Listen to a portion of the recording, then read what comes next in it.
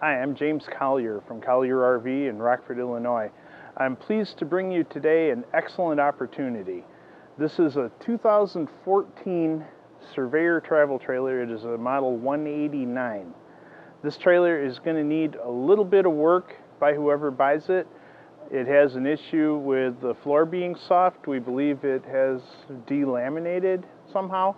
It does not show any serious signs of having leaked water. That doesn't mean that it hasn't, but it doesn't really seem like it has.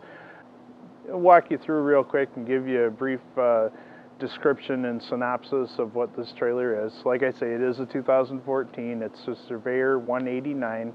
Overall, it's in excellent condition other than the aforementioned flooring issue. We have tested the appliances. The furnace blows hot. The air conditioner blows cold. The water heater heats water. The water pump supplies water. The refrigerator works on both gas and electric. It has a slide out that operates just fine. It has a Carefree power awning that is in excellent condition. It operates just fine, and the fabric is pristine. There are no holes or scrapes on it. Trailer does have a really nice set of aluminum wheels.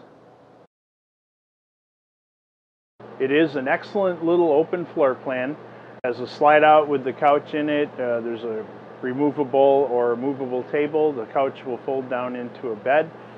It has a queen size bed up here at the front, and the old owner actually kept the original bedspread, so that looks really good. It has a high-rise faucet on the kitchen, and of course a double bowl plastic sink.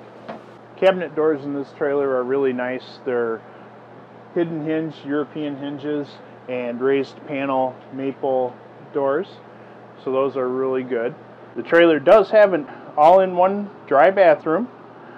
Shower, toilet, sink, everything is there together right in the bathroom, and there is a skylight over the shower and a fantastic fan, as well as a really good medicine cabinet and another lower cabinet for the sink that has, once again, European hidden hinges with a raised panel maple cabinet door. Super nice.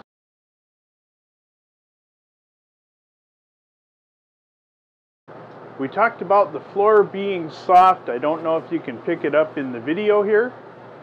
It's mainly between the door, which actually is pretty solid immediately inside the door. The camera's not going to pick that up. At any rate, when you get out here into the main area, it has a few soft spots up here near the front, but it's mainly back here in the area immediately between the refrigerator and the bathroom door, where we've got a little movement in the floor.